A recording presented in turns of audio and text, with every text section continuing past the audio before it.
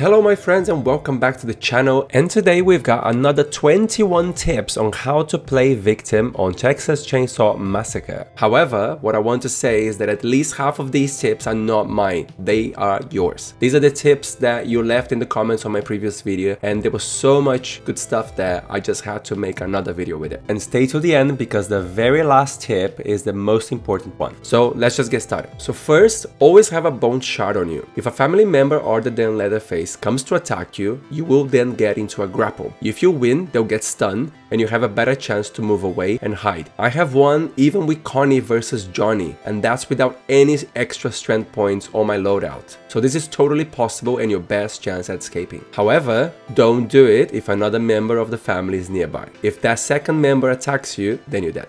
If Leatherface stores the chainsaw, or if he finishes executing someone, or if one of you has just won a grapple, if you happen to have a bone shard, it is worth sneaking behind them, and as soon as their animation is finished, you just sneak attack them. That will keep them out of the fight for longer, and it will also buy you more time. Do the valve strat. You open it and then you go for another exit, whilst all the family members will hopefully gather around the valve exit. It might not work every time, but most of the time it does. If you're about to escape and some of your teammates are still trying to escape the family, stay by the open exit and go right to the edge of it. Then wait for Grandpa to scream and move to get detected.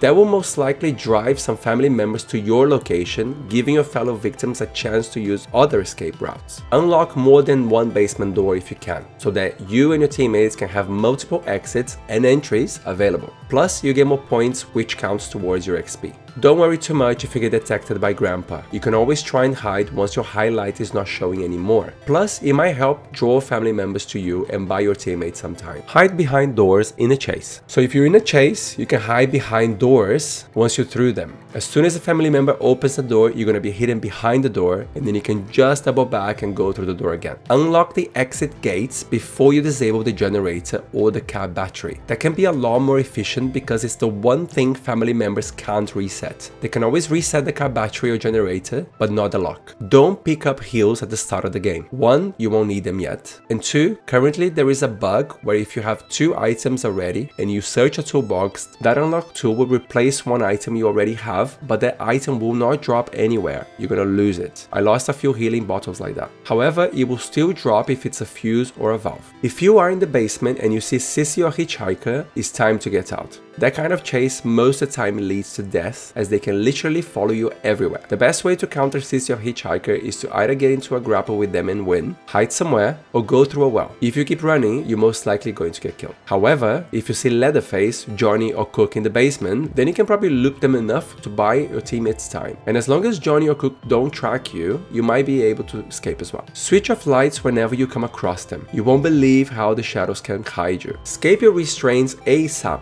Don't worry about the noise. It doesn't make that much of a difference at that point, as family members are still in cutscene. Change your outfits depending on the time of the day. That can help you hide in plain sight from family members. If a killer has stopped moving and is facing the other way, it does not mean they cannot see you behind them. Remember, they are also in third person and they can turn the camera as well. After you stun the family member, they can still keep watching in which direction you went. Best thing to do then is to lose line of sight and then hide. Make sure you turn your mic on, as communications can really save a game. If you're struggling to win as a victim and your mic is off, or you don't have one, well, get one. Remove the noisemakers if you have a chance by using a bone shard. You can be a real lifesaver when you're in chase and you're trying to lose a family member. Plus, I'm pretty sure it awards you some XP. Jump the window. I know I said in my previous video, don't jump, but I've been seeing a lot of people jump as Connie or Julie and then they die instantly after family gets to them because they are incapacitated. It's a different ball game if you're Anna, of course. You can really soak up the damage, and you can also force the family members into chasing you, giving your teammates a chance to flee. I've actually done this with Sonny as well, because I had spec into toughness and I had the perk stunt double equipped. So even though I took a lot of damage, I still managed to go down the well and heal a ton in the basement. Now this is the last tip, and this is probably the most important one of all. Don't play like some popular DBD streamers are playing. They are looping killers, which by the way is totally fine. I don't have a problem with that at all, and I